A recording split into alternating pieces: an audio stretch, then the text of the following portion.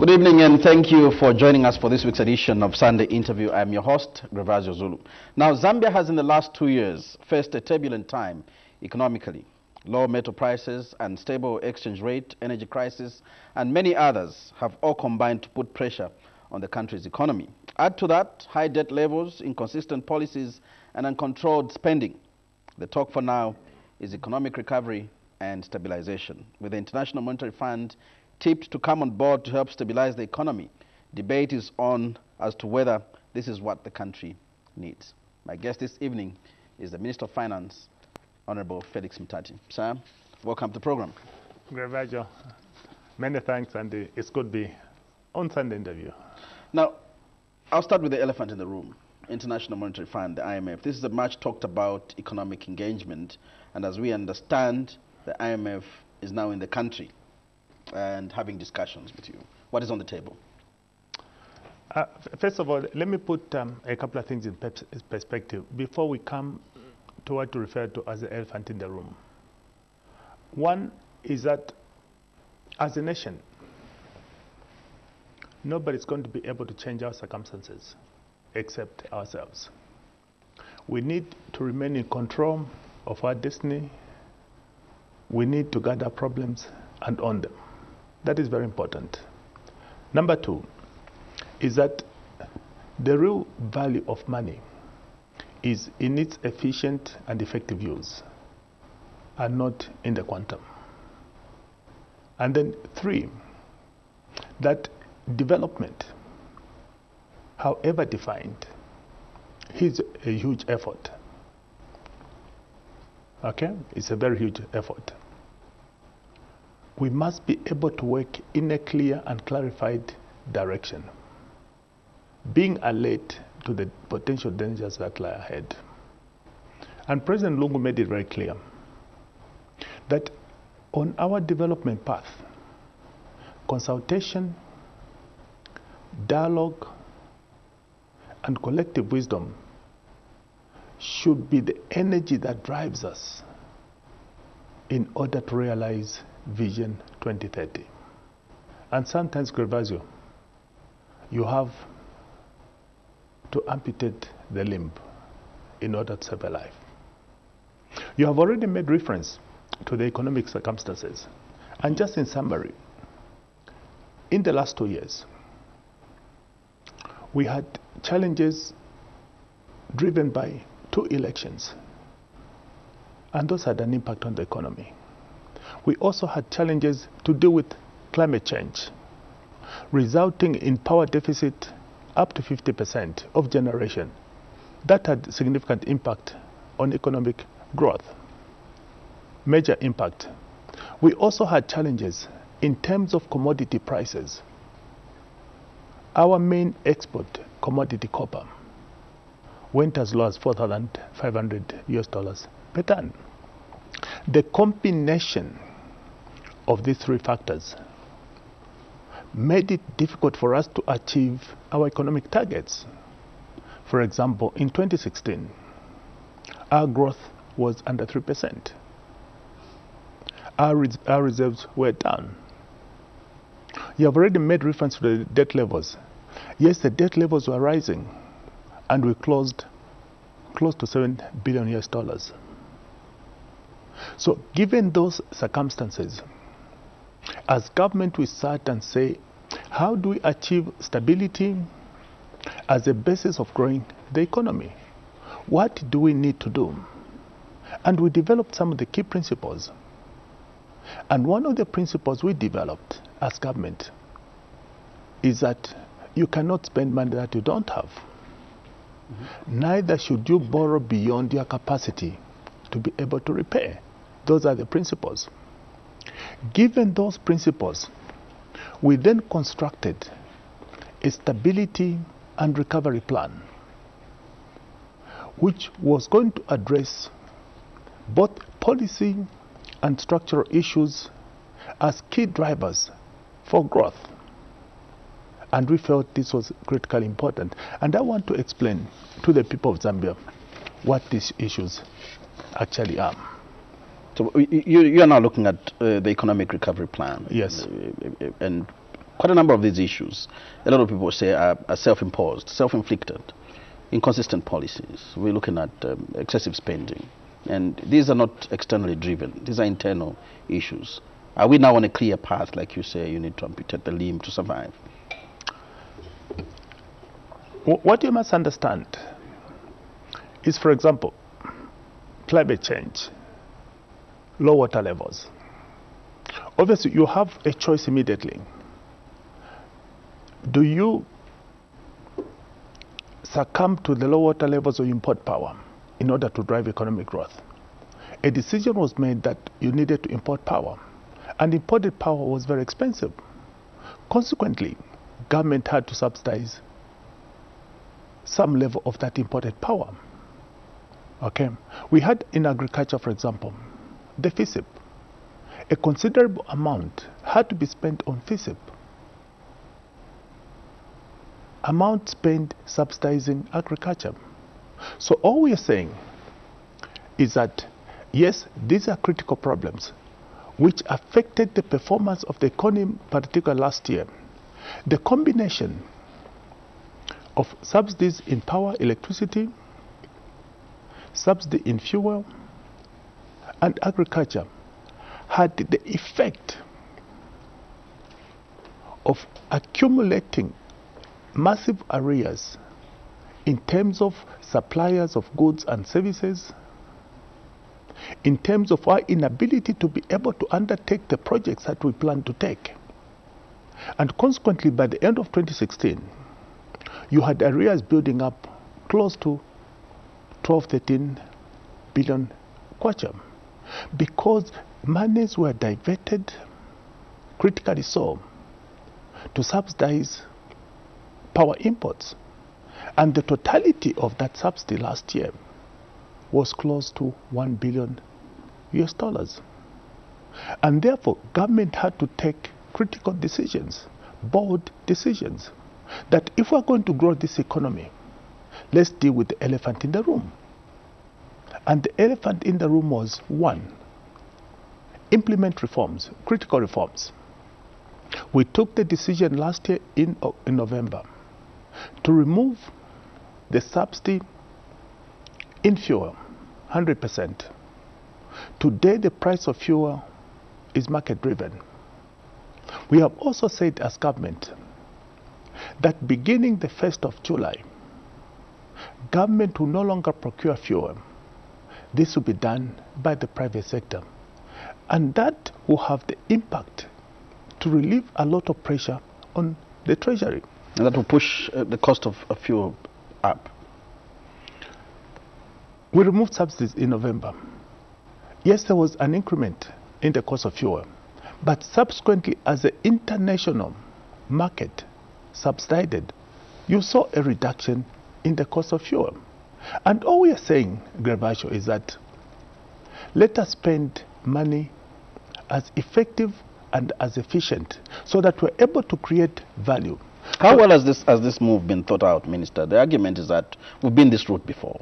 We've allowed the private sector to import fuel, and it failed. We had to revert. And are we going that route again? How much work has been done? No, Grevazio, a lot of work has been done. You recall in the budget, we said from the 1st of April, we are going to have private sector procurement of fuel.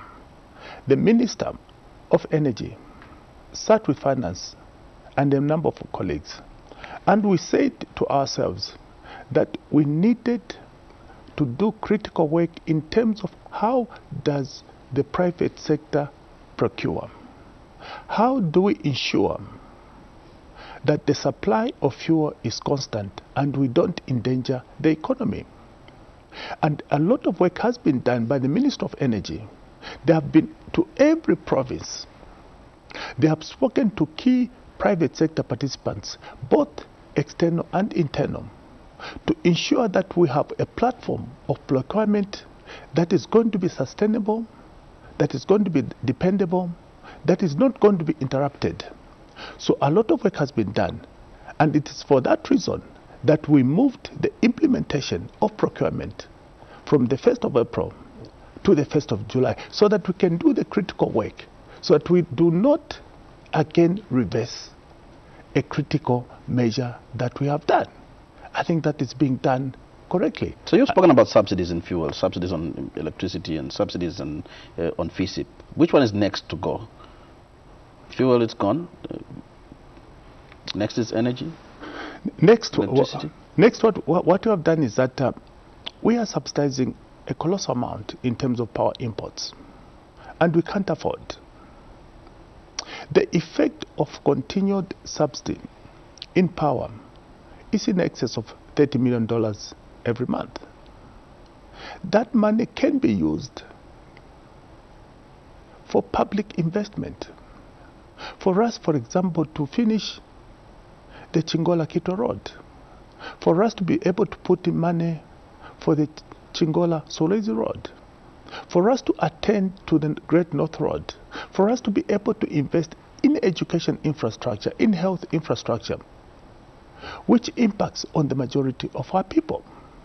So we are saying that we are going to remove on a gradual basis the subsidy in electricity. Number two, moving towards cost-reflective tariffs, yes, in other words. Number two, we have already engaged a consultant that is going to undertake the critical work in order to be able to move to cost-reflective tariffs. And we think this exercise should be completed perhaps June, July, this year. But certainly by the end of this year, as a country, we shall move to cost-reflective tariff so that we can begin to minimize. For the ordinary person, you're basically saying by the end of this year, we are increasing electricity tariffs. For the ordinary person, and put it simply, we are going to do it in two phases. Number one, we are going to have an increment before the outputs of the cost of service study. Number two, that cost of service study will tell us what is the right level of tariff. The tariff may indeed go up. The tariff may marginally go up. The tariff may remain the same. We cannot tell now until the consultant has finished the work. But it will give us a platform that will be used for the purpose of determining what the tariffs must be. And everybody that must run the economy should be able to say, at what level must I be able to deliver a service that meets my cost of providing that particular service? And that is the crux of the matter. And that is what cost reflectivity actually means. So we are moving in that direction. And you raised issues about the IMF, when you started. What is IMF? What I want to say, Grevazio, is that most of the people of Zambia will recall that in the 70s, in the 80s, in the 90s, and the early 2000s, we had various programs under IMF. And typically, the IMF put together a prescription of things that must be done, you understand, without examining the patient. So you have a doctor that makes a prescription, has not examined the patient, and do you expect that medicine to work? The answer is critically no. And that is why the historical programs under IMF did not work. They resulted in a lot of hardship, particularly for economy. Admittedly, there were other issues internally that we needed to deal with, but prescriptions never work.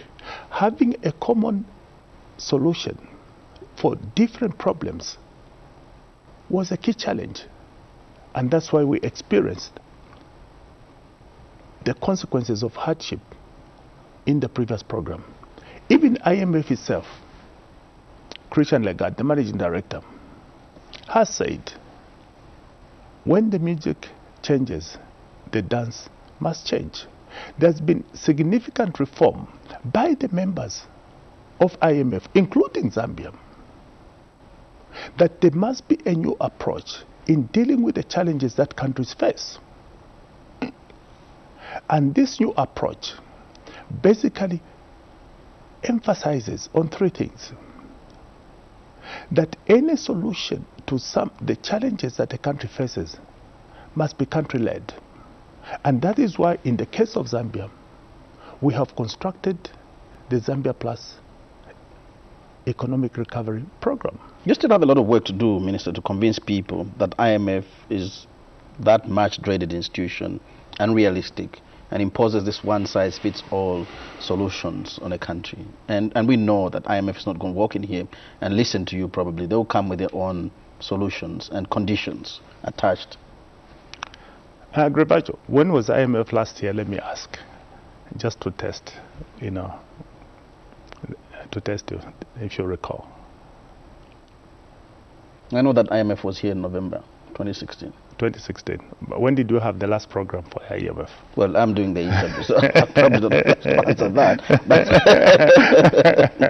But the point that I want to make is to answer very frankly the issue that you raise. If you recall, in 2008 up to 2011, we had an IMF program. We had an IMF program because we had challenges in commodity prices. We had challenges in the external position, that is our reserves. We undertook the IMF program in that period. And if you wind back, tell me, what are the issues that you remember in that period? So the point we're making is that the direction of IMF, even now going forward, is going to be best, one, on a program that is homegrown, constructed by ourselves, and they have to fit in. You can ask me, what are the issues that typically the IMF have been raising with us over the last few years, including when they were here last year? As you know, every year the IMF comes to Zambia as a matter of routine, as part of the conditions for us to belong to the IMF club members. The issues that I've raised is one, issues around subsidies. Two, they have raised issues around the levels of debt. Three, they have raised issues around the build-up of arrears. Now, these issues that they have raised, in our recovery program, we have dealt already and taken the bold decisions. Have they raised issues around parastatals? The IMF, in the past, they have raised issues around parastatals. We said in our budget. Is that the reason why you listed those things in the budget and says you're going to deal with the parastatals that are non-performing? Grevazio, we said in the budget that we are going to undertake a study of the parastatals. And those that are not performing, we have to make a decision. There's absolutely no way that government should continue to spend money from the treasury in order to support parastatals. So we need to shake them up and be able to say that this money that we are getting, which is limited, must be invested in generating infrastructure that is going to support economic growth. Now, that is not an IMF issue. That decision must be taken by ourselves because it's us who are responsible for growing the economy. So all those things that are slowing us down in terms of growing the economy, those decisions we must take ourselves. I don't need IMF to tell me that subsidies are hurting the economy. I don't need IMF to come and tell me that these borrowings are unsustainable. I don't need IMF to tell me that I need to increase my domestic revenue collection. I don't need them to come and tell me that I must exercise prudence in terms of how I spend the money. That I don't need them. Those are the things that we must do as our daily bread, as prudent management of the economy. And that is what we have constructed, a homegrown economic program with those key features. So we have done the heavy lifting ourselves. We have done the heavy lifting, the difficult decisions That must be taken. Have already been taken. In a brief statement, what exactly does government want from the IMF? In the brief statement is one. IMF, in its new approach, focuses on three things. Okay? Number one is that they are going to support a country with balance of payment, meaning the external position, meaning that they will support us on our reserves. As you recall, Grevazio, because our debt level, as at the end of 2016, we said it's almost $7 billion US dollars. Last year, on debt servicing alone, we paid almost $500 million US dollars. And that amount in 2017 is likely to go up. And that will have to be procured from the reserves that we have got. So you need to beef up your reserves, your balance of payment, and that's what they support. Number two, they also open other financing options to support economic growth. For example, increased grants, increased budget support, increased concessional lending. Those are options that will be open to us. Three, there's critical focus on social protection. We are already doing social cash transfer. Even when we deal with the tariffs, there's going to be a cushion for the poor, because we don't need to hurt the poor. Three, we need to have inclusive growth. So all we are saying is that, what is this package? It may be plus minus 1.3 billion US dollars. Cost close to zero. And you can't get anything cheaper than zero. All we're saying, it is a critical option that the country must be able to consider in order to deal primarily with the external position, the balance of payment, so that it can be an engine to generate the critical growth that we need, so that we don't endanger debt servicing, so that we don't endanger our reserves, so that we don't endanger our balance of payment support. Those things, Grevazio, are critically important. Is what government wants. Now, here's another contrary view, that government does not need additional resources from the IMF, but technical assistance. Is this a correct position? Part of the things that IMF offers, and they've been offering us for so many years, is technical support. They have supported us at Bank of Zambia, at Zambia Revenue Authority. They have also supported us, particularly in debt sustainability analysis at the Ministry of Finance. And I think for me, that critical support, technical support, will continue to be relevant as we create capacity in these institutions for us to be able to do that job. So that is an ongoing exercise. So whereas you boost your technical capabilities, on one hand, you also need the resource in order to create economic growth, in order to create the jobs, in order to ensure that you don't endanger the country, particularly from the debt servicing perspective. Is Zambia ascending to the IMF program? When are we ascending? What we're doing at the moment is that we are in consultation, we're in discussion with the IMF, discussing with them what are the features. And I can tell the nation, through you, that they have not raised any issues that are outside the issues that we're already doing as enshrined in the 2017 budget, as enshrined in the medium-term expenditure programs. The only focus that they are putting forward is what will be the benchmarks going forward. Now, these benchmarks are issues around, one, economic growth for this year, for next year, for the year after. What are the debt levels that are going to be sustainable? What is the fiscal deficit that the country must continue to have? How much resource must we procure from cooperating partners? Those are benchmarks. And for me, that is a sensible platform. There's nothing IMF about. Those are the things that day to day, as government, we are doing. Is there a deadline as to when you're concluding these talks and finally ascending to this program? There is no deadline. There's no deadline. We're doing the consultations. Once the picture has been properly put, I'm going to take it to Cabinet and say, this is the way the program looks like. Cabinet will examine.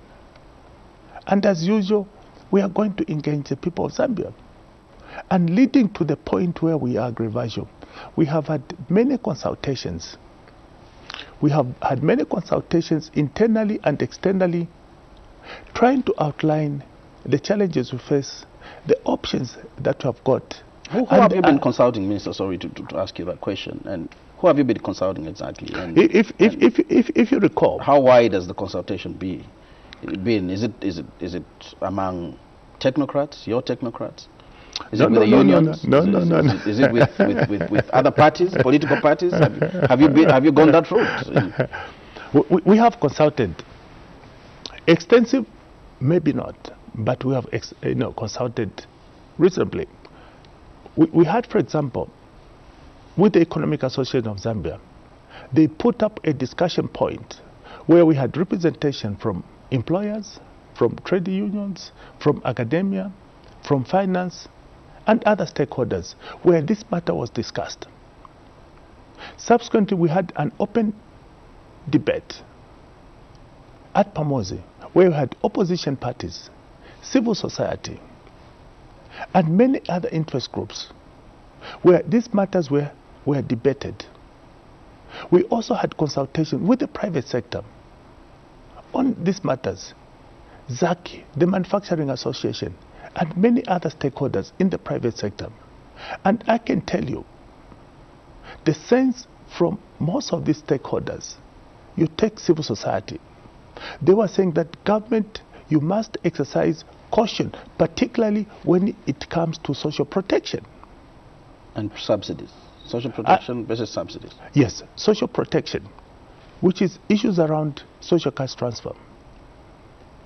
Issues around having a tariff structure that has got the levels of social protection. The private sector, we are focusing on us. How do we maintain stability? How do we maintain a framework where we are inducing liquidity in the marketplace, where we are getting the cost of money to climb down? And as you have seen, the Bank of Zambia has taken some critical decision. They are easing the reserve ratio. They are easing the policy rate. The cost of money has become to go down a little bit. So these are the critical consultations, even from the academia, we have discussed quite extensive. Have you consulted your predecessors that probably ran with these programs before you? If you recall, Honorable Musokotwane was I ran a program 2008 to 2011 on IMF, and he has been a beacon of wisdom on this particular matter. Mr. Nawakwi, Mr. Magande? Mr. Magande, we have spoken. Ms. Nawakwi, we have spoken, but not in much detail. But the critical point that I'm making is that they are saying you need the reforms that support job creation. You need the reforms that deal with those things that are obstacles to growth, such as subsidy. And this is a clear message. Do you have a buy-in, maybe to ask? Do you have a buy-in from the public, from Zambians per se? I think so. I think, including yourself, I can see that your body language indicates that it's something that we must consider.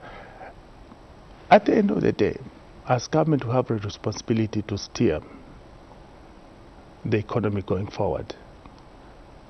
At the end of the day, we must take the bold decision to make sure that we create the jobs. And for me, that is very important. There may be challenges ahead, but these challenges are not insurmountable. Are you making this thing look so good and avoiding to tell the people the reality? That we're going to have to tighten the belt?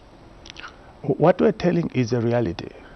The reality is that we have done the heavy lifting. We have removed the subsidy. That is reality. That is not making it look good. The reality is that we have taken the necessary reforms in the agriculture sector, moving from FISIP to e-voucher. That is the reality. It's not a good feel, situation. The reality is that we are going to have procurement of fuel by the private sector. That is the reality. It's not a good feel situation. And everybody knows. So we are not saying one thing and doing something else. We are saying what we are doing, walking the talk. Let's look at the economic recovery plan called Zambia Plus. Does it change when you get onto the IMF program? Maybe become Zambia Plus Plus? It will remain Zambia Plus. Zambia I know that Plus. you prioritize under that recovery program. You have undertaken to dismantle arrears due to contractors to help companies meet their obligation. How well are you doing with this? In the Zambia Plus, we felt that the economy was slowing down partly because government owed colossal amounts to contractors, to suppliers of services.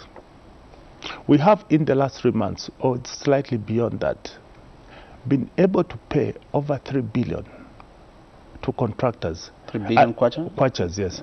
And as a consequence of that Grevazio, we have seen a revival of activity, a revival of jobs, a revival of action. We have also, as a consequence of that, been able to collect some taxes that were locked up in the arrears. We have also been able to begin to dismantle the arrears associated with pensioners so that we can bring back life to people that have rendered a service but who remained unpaid. So our focus on dismantling arrears this year is one of our key priorities. Our focus on ensuring that the levels of debt are kept within sustainable levels is going to be the focus of this year. Our efforts to ensure that there is prudent use of the meager resources that we have got is going to be crucial this year. In terms of revenue generation, we are saying in Zambia Plus, how can we minimize wastage? How can we begin to have tax compliance?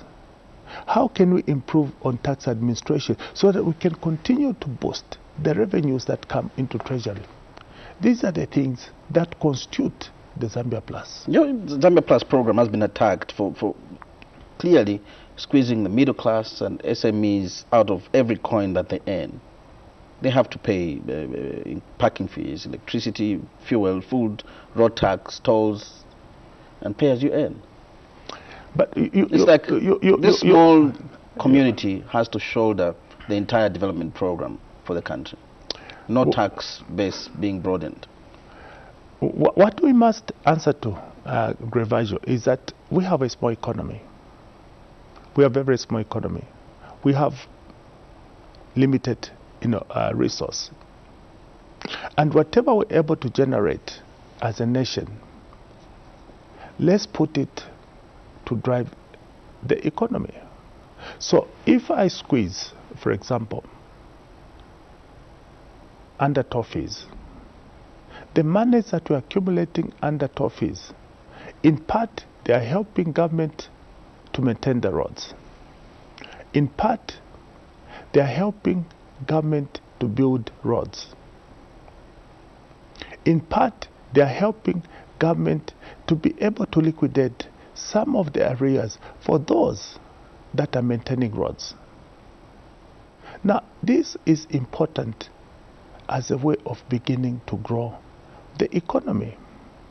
And I'm going to ask you about broadening the tax base, but let me focus on the issue of taxes and getting so many taxes out of the same community, same group of people. Look, let's look at people that drive, people with vehicles. They're going to pay toll fees for road maintenance. They're going to pay road levy. They're going to pay road tax. All these taxes around one group and aimed for the same purpose. Why don't you harmonize them? No. Grevazio, fuel levy,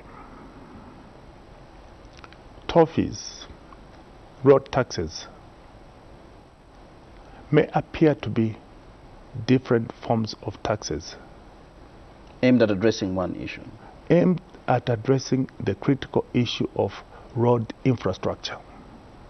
And you know that we have a colossal deficit of road infrastructure, which we must continue to address. And unless we address the deficit in road infrastructure, we are going to get to a situation where we endanger economic growth. So the responsibility, like I said, to deal with our circumstances remains with ourselves. And the taxes that we're collecting are being reinvested in dealing with expansion and maintenance of the road infrastructure, the taxes that I've alluded to.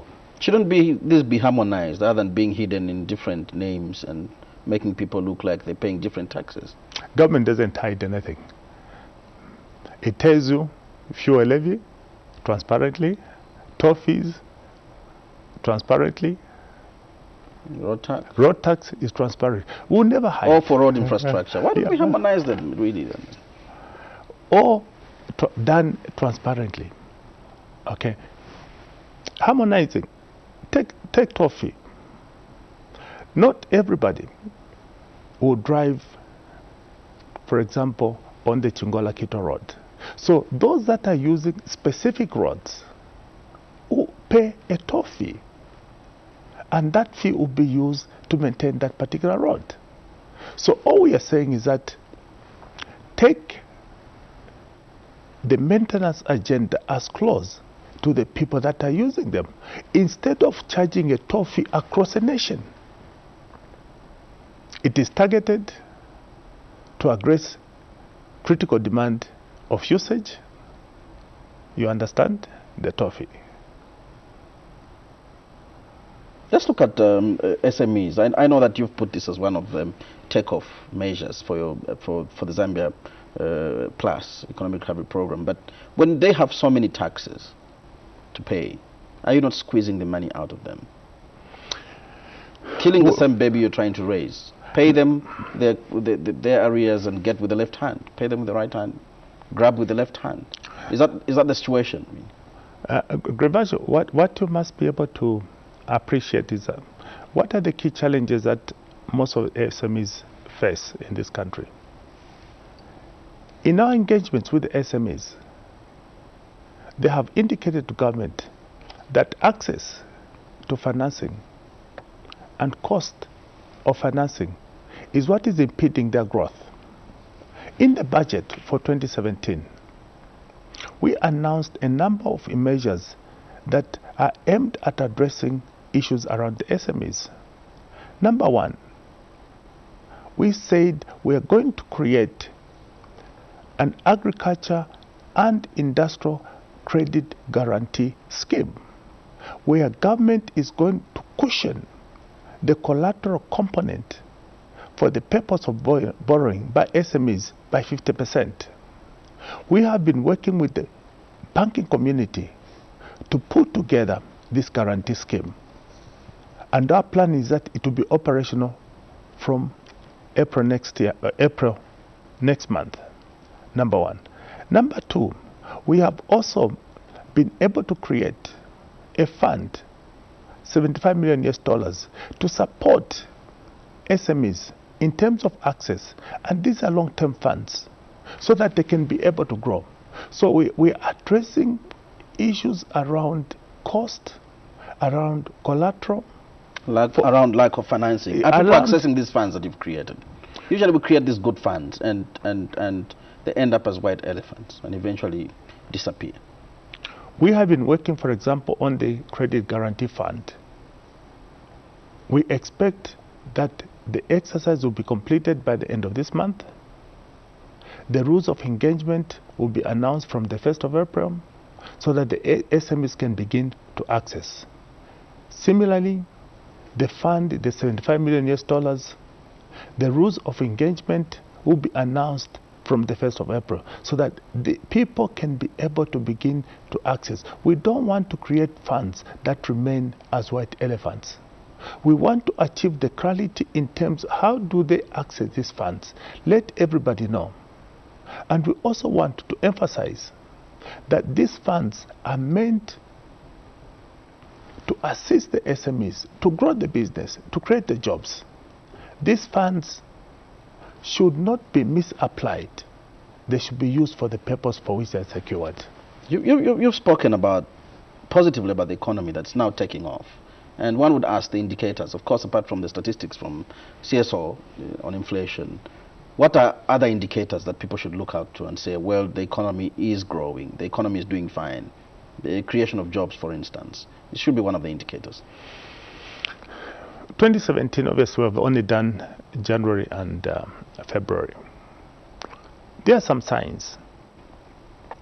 It takes a lot of time in order to create a trend, isn't it? You have already made reference to, one, inflation is down. The kwacha is stable. The cost of money is trending downwards. Liquidity is easing. We have seen in the last 2 months that participation, particularly by foreign investors in government security, has tremendously increased, and therefore it's an indication that foreign investors have increased confidence in the economy. So these are signs, positive signs, which we need to build upon in terms of getting the economy to move forward. We are also pressing Zambia Revenue Authority to continue to exert administrative and compliance measures in order to meet their revenue targets. And I think they're doing the best that they can.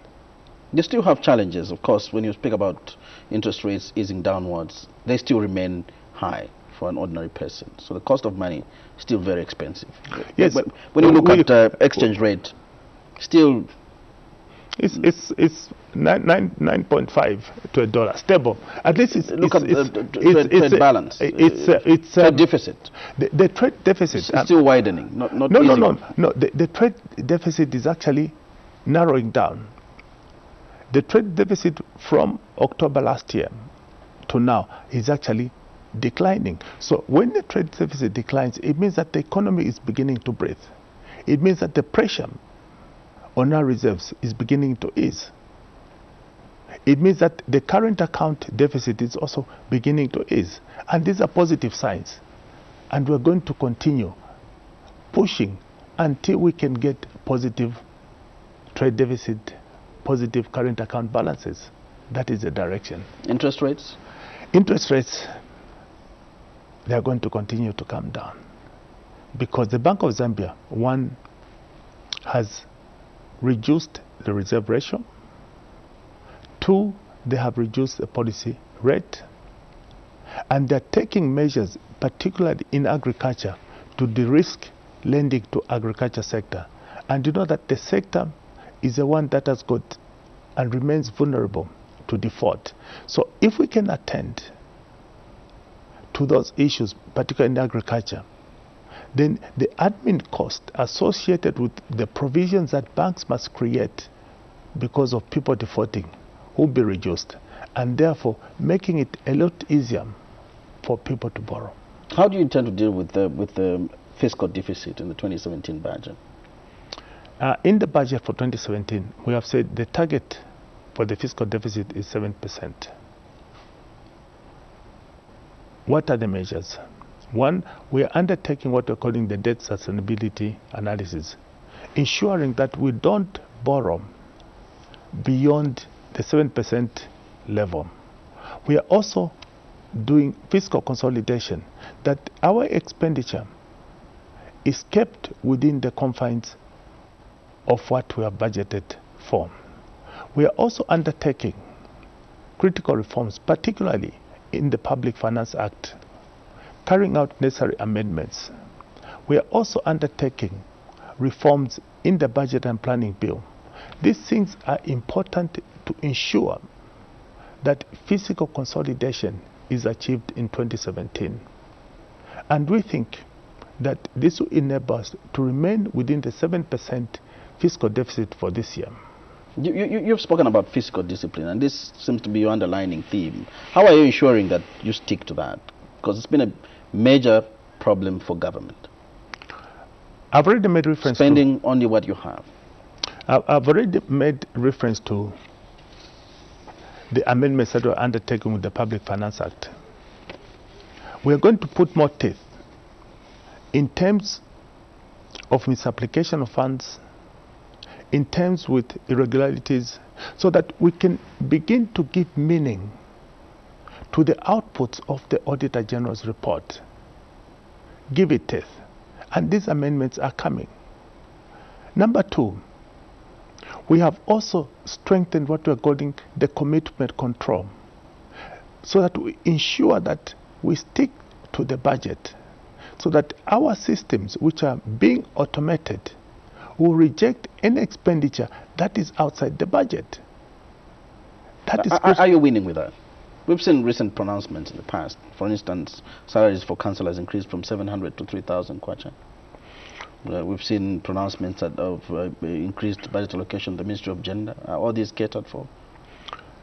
In the budget for councillors, under what we're calling grants to the councils, there was already a provision in the budget. It may not be adequate, but we already have a provision for all the things that we're announcing. We have already had a provision in the budget. Was that a provision for development issues? Provision for emoluments? You varied the expenditure? The provisions in the budget are very, very clear for the councils and also for the Ministry of Gender. We provided for the activities in the budget for grants in aid. And the critical component of that grant in aid is to cushion the emoluments of the councils. It is there in the budget. That's number one. The Ministry of Gender, in terms of the programs to support women, that provision is existing in the budget. We've had disasters this year, pests affecting crops, infrastructure being damaged, roads, to mention a few, and all these need funding. How have you handled them? We have spending outside the budget? We have had challenges. One, if you recall, the armyworms.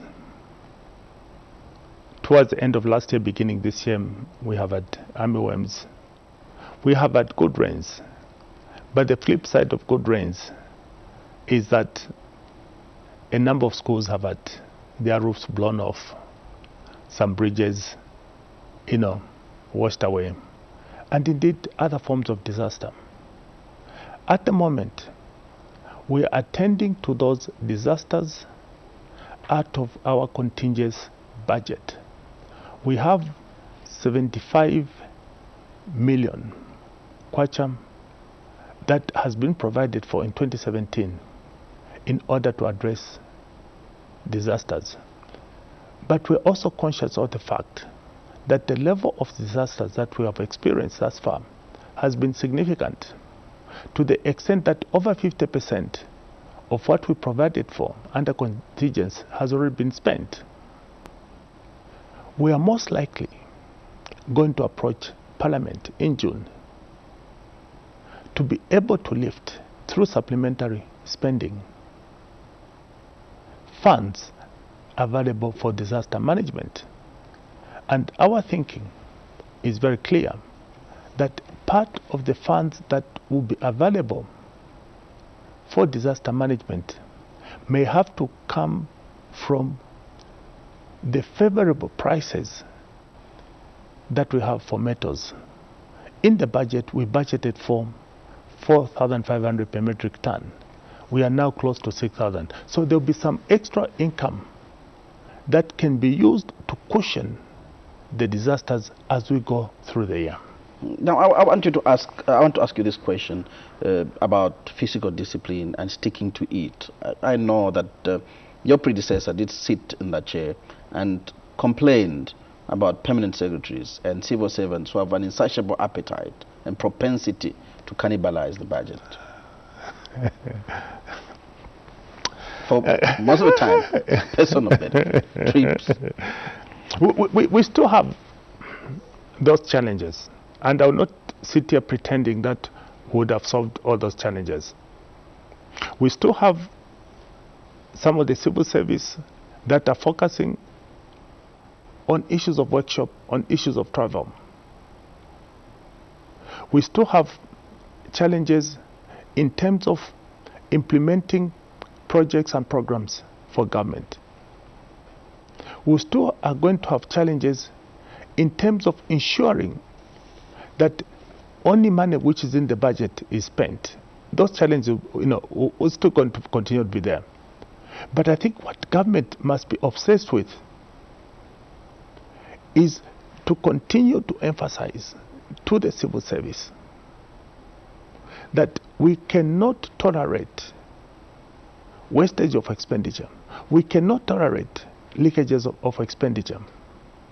And that for the first time with the Public Finance Act, we are going to take action, including imprisonment for abuse of public resource. That will happen.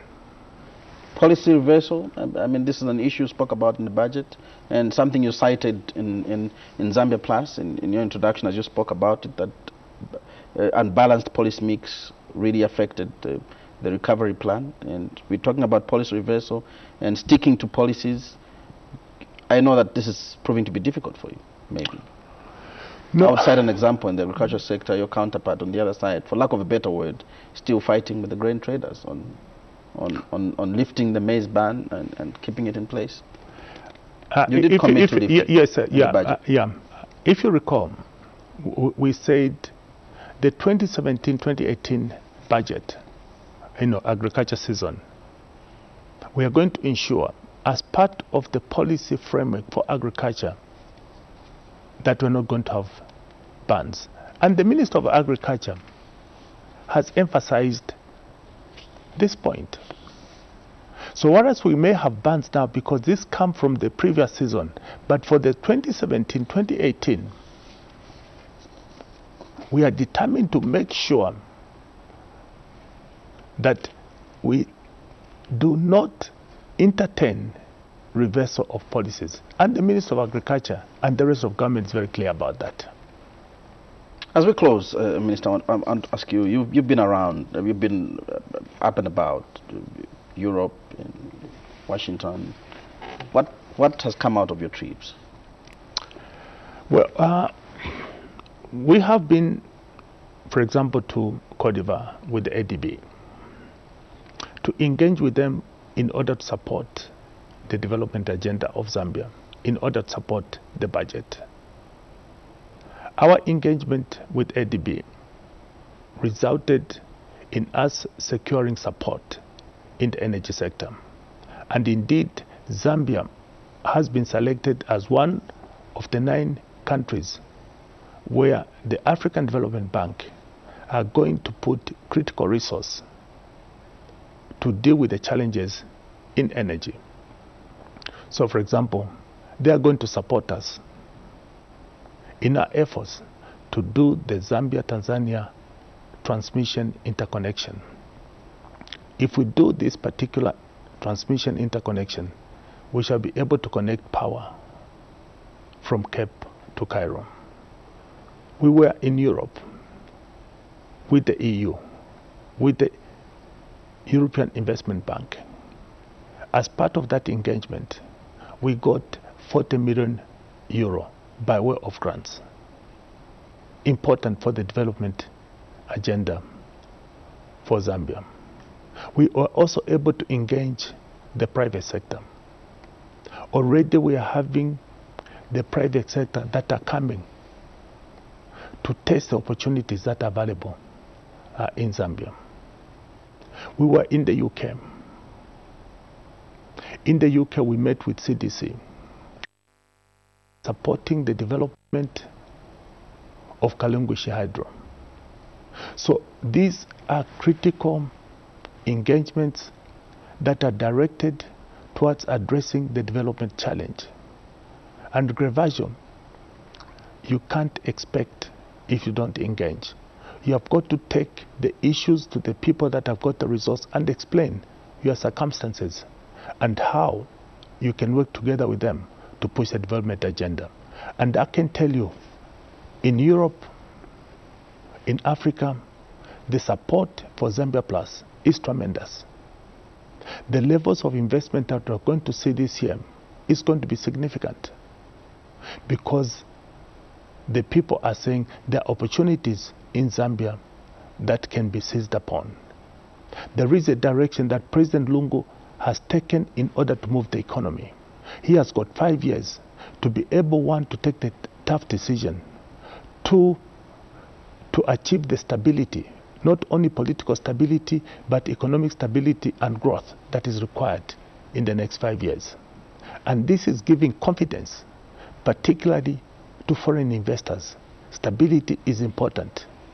And that he has said to me, Minister, continue to attract the investment, continue to secure grants, budget support, concession of financing, and other forms of financing that are critical to address jobs, that are critical to address public investment, particular infrastructure in energy, in roads, and in logistics. And I think we are walking on that path. Minister, it's not wandering around. I wish you well. Thank you. You've been watching Sunday Interview, and our guest this evening was the Minister of Finance, Honorable Felix Mutati. Till next week at the same time,